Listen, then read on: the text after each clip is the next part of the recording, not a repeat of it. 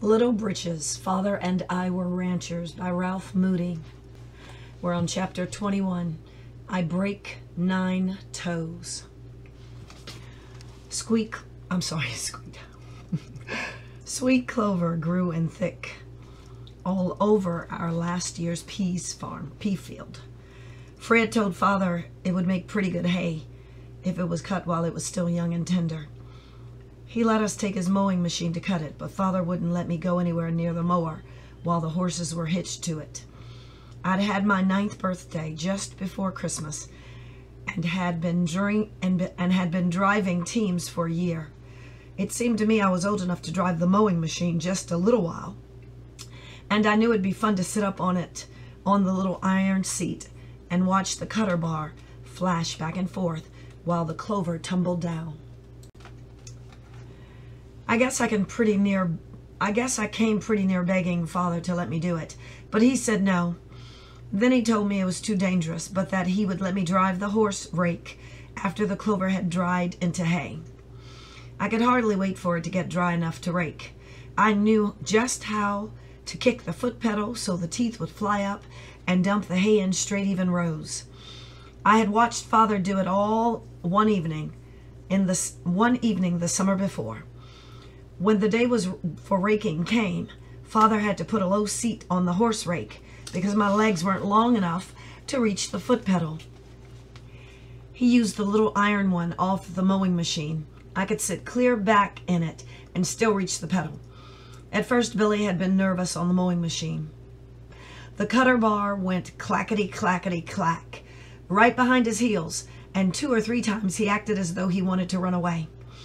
The old nig kept right on plodding, and after 3 or 4 times around the field, Billy settled down. Father thought he might do the same thing when the horse rake dumped, so he drove the team for the first couple of rounds. Billy behaved as if he was pulling horse rakes all his life, so Father boosted me up on the seat and passed me the lines. All he said was, "See if you can keep the windrows straight clear across the field, and don't hurry the team at the corners." Right at the start, I had a little trouble in kicking the pedal at just the right second to keep the windrows straight. But I got the knack after the first 2 rounds. Everything went fine till the train came through, and I was planning how I'd be able to get a man's pay in haying time. Old Joe was the engineer on the combination train that went up to Morrison every forenoon and came back every evening. I had known him ever since Bill and Nig fell through the trestle, and we always waved at each other. I was so busy watching to see that I would kick the pedal just at the right moment, and maybe thinking about being old enough to earn a man's pay, that I didn't even wave to Joe when the train went through. I guess he wanted me to see him wave at me, though. He blew 3 sharp blasts on the whistle when he was right even with me. You'd think the whistle might have scared Billy, but it was old Nig that started to run first. He jumped quicker than our tomcat did the time I hit him with a tomato. That made the single tree bump Billy on the hocks, and he took off like a greyhound.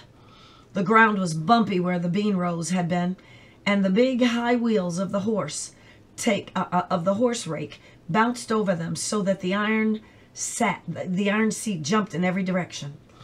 The iron was smooth and slippery, and my bottom hopped around on it like a drop of cold water on a hot stove. I couldn't grab hold of anything with my hands because I had to haul on the lines for all I was worth. Billy could run so much faster than old Nig that we kept turning a little and a little till we were headed right into the passenger car at the end of the train. I just got out of the way before the horses galloped over the track. I didn't know I was doing it, but I guess I grabbed hold with my toes when I couldn't hang on with my hands. When the wheels hit the first rail, it must have jarred the foot pedal down. The rake teeth flew up and dumped the hay. That turned the angle bar I was holding on to with my toes and jammed them in between it and the stay rod. When we hit the other rail, the teeth flew down again and caught the rail. As the teeth went down, it let my toes loose, but the double tree broke right at the middle.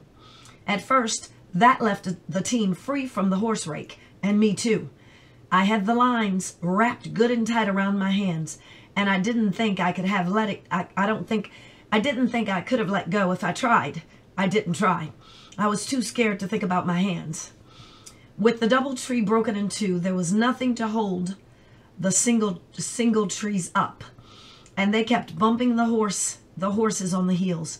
I was skidding along on my stomach with the single trees jumping around right in front of my nose, and Bill kicking past my head every time his heels got bumped.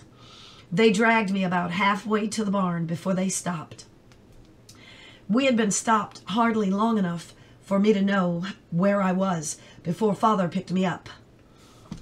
I didn't know how much I was banged up till then, and really didn't hurt much anyway, but in my toes. I must have been a little loco, because I don't remember unhooking Billy's trace chains from the single tree. But Father told Mother that's what I was doing when he got there. They carried me into the house and put me on their bed. I tried not to cry, but I did just a little. It wasn't because I hurt so much either. It was just because I couldn't help it, and maybe just a little bit because I was glad it didn't kill me.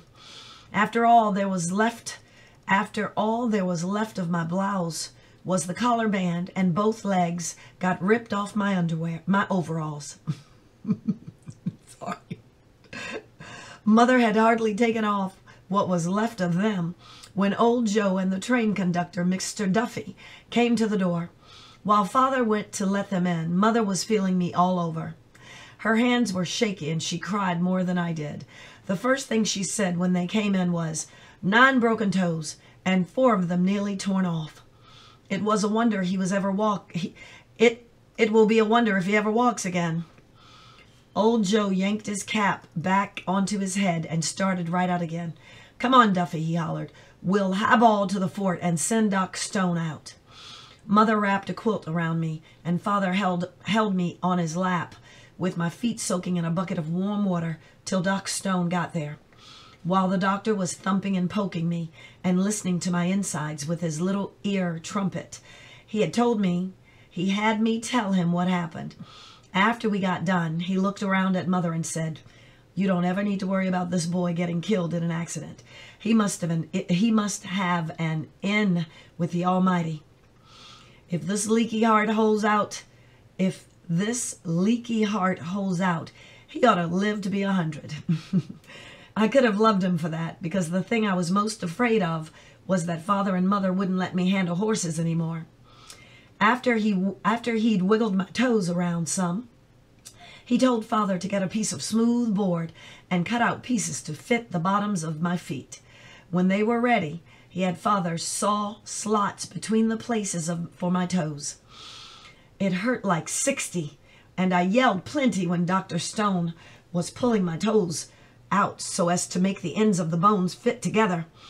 And while he was taping them down to the boards, he'd put a little wad of cotton between one of them, then wind sticky tape around both it and the other place Father had cut out in the board to match it. He let me rest for a little while after he had set all 5 toes on my left foot. Then he started to laugh when he was looking at the big toe on my right foot, the only one that didn't get broken. I had a stone bruise on the bottom of it, and he said, don't you ever holler about a stone bruise again. If this one hadn't been so sore that your nerves told your brain to keep it out of the way, you'd have broken all your toes. I liked Dr. Stone, even if he did hurt me when he was setting my toes. Mother asked him how long I'd have to stay in bed. First he looked at me, then he looked at his watch and said, oh, I'd say about 7 o'clock tomorrow morning. I'll tape these wooden shoes around his ankles so they won't flop, and it won't hurt his toes any to clump around on them. My toes and the places where I got skinned up hurt a lot more that night than they did right after I hurt them. Father slept out in the bunkhouse, and I stayed in bed with Mother. But I didn't sleep very much. Before Father went out to bed, he fixed me some brandy in a glass with sugar and water. I got kind of dizzy after I drank it, and I guess I slept some, but it was an awful long night.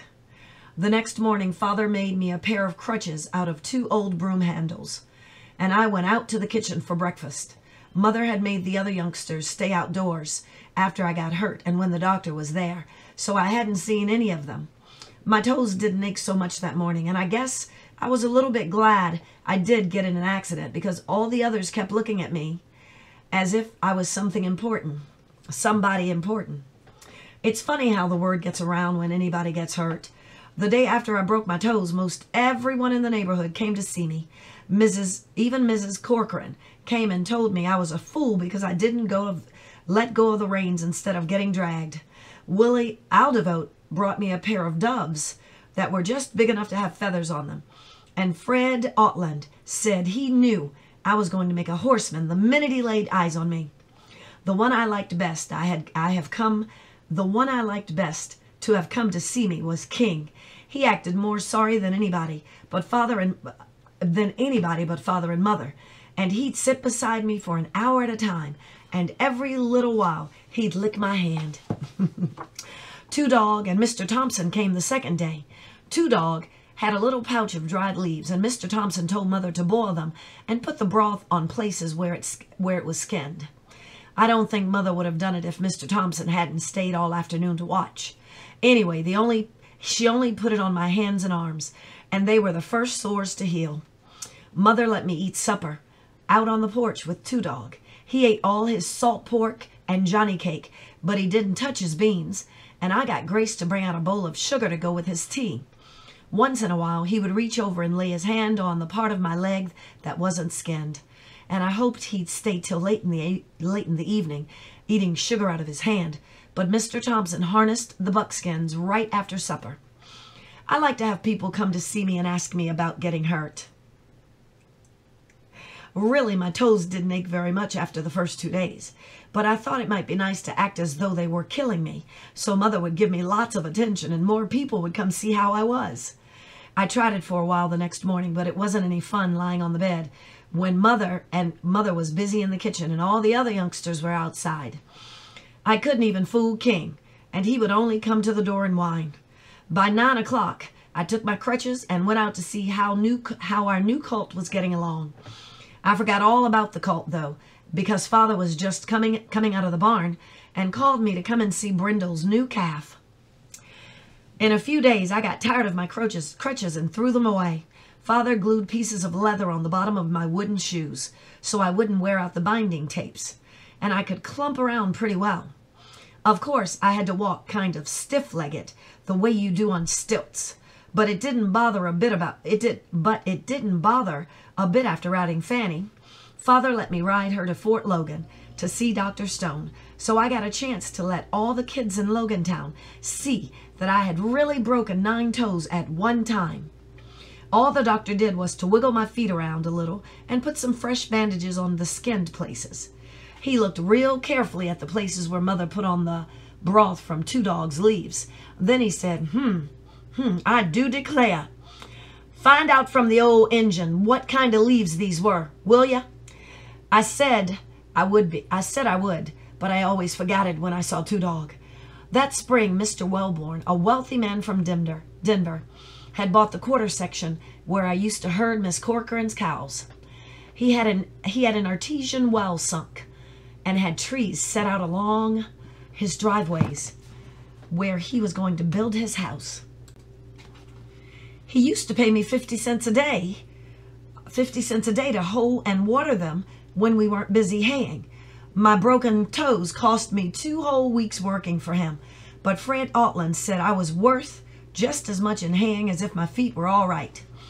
He said I wouldn't be able to break any more toes driving a horse rake now that I had boards on the bottom of my feet, and he couldn't see any reason why I shouldn't do it. Fred must have talked to Father and Mother a lot because they didn't say no. We did a lot of haying that summer because nobody but Mr. Wellborn had any money to hire help, and the neighbors had to trade work back and forth. My 2 jobs were driving a hay rake and riding the stacker horse. And whatever place we worked, Father sharpened the mowing machine knives, fixed the broken machinery, and ran the stacker. When it was our turn, the neighbors all brought their machines and helped us.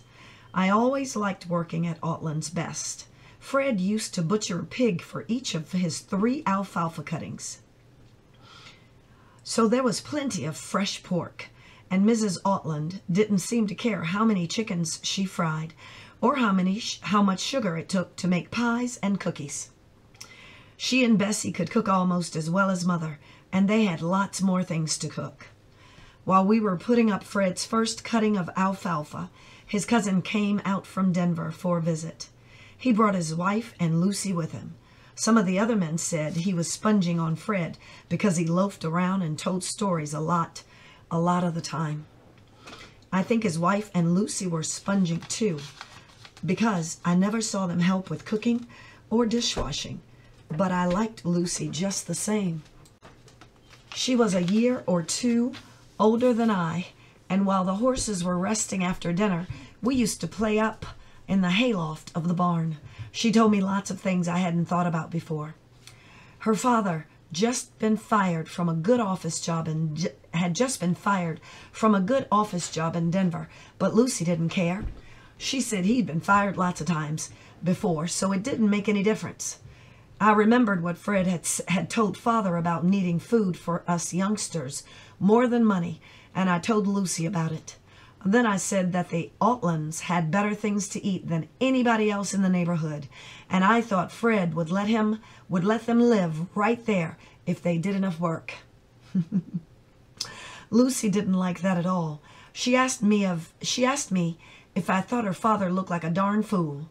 Then, before I could tell her, she said that only dolts and darn fools lived on ranches, because farmers didn't need any brains, and there was too much hard work to do. When I got mad, she said that Fred and Father weren't fools because they owned their own ranches and hired men to do most of the work. I didn't want to tell her that Father didn't own our ranch, and I didn't want her to think he was a darn fool, so I just kept still. Then she told me that smart men like her father, never did have to work hard because they knew the world owed them a living, and there was easier ways to get it than doing hard work. I wanted her to tell me more about the easier ways, but the men had come out to get the horses, and Jerry Alder yelled, "Jigger up! Jigger, up there in the haymow! Spikes, your old man's coming!" All the men except Father and Fred were there, and when I started coming down the ladder, Jerry called up to me, "I'll bet you learned a hell of a lot of new things up there. Did you do any good?" I told him I didn't know if I did good or did any good. I told him I didn't know if I did any good, but I sure learned a lot of new things. Then, before I could tell him anything else or anything about the world owning everybody and the world owing everybody an easy living, they all started howling and laughing. Lucy's father laughed louder than anybody else. While we were milking that night, I told Father what Lucy said about her father and asked him why he didn't try to do the same thing. I only saw Father mad 2 or 3 times, but that was one of them. He jumped up off his milking stool and came around behind Brindle. His face was gray-white. Even his lips were white, and his voice was shaky when he said, "Don't you ever talk to that girl again." He just stood there a minute, as if he didn't know what he was going to say. Then he put the stool right down in front of me and sat on it. He reached out and took hold of my knee hard. His voice didn't shake then, but he talked low. "Son," he said, "I had hoped you wouldn't run into anything like this till you were older, but maybe it's just as well. There are only 2 kinds of men in this world, honest men and dishonest men. There are black men and white men, yellow men and red men, but nothing counts except whether they're honest men or dishonest men. Any man who says the world owes him a living is dishonest. The same God that made you and me, the same God that made you and me made this earth, and he planned it so that it would yield every single thing that the people on it need. But he was careful to plan it so that it would only yield up its wealth in exchange for labor of man. Any man who tries to share in that wealth without contributing the work of his brain or his hands is dishonest. Son, this is a long sermon for a boy of your age, but I want so much for you to be honest, to be an honest man, that I had to explain it to you. I wish I knew how Father was able to say things so as to make you remember every word of it. If I could remember everything the way I remember the things Father told me, maybe I could be as smart a man as he was. The end of chapter 21.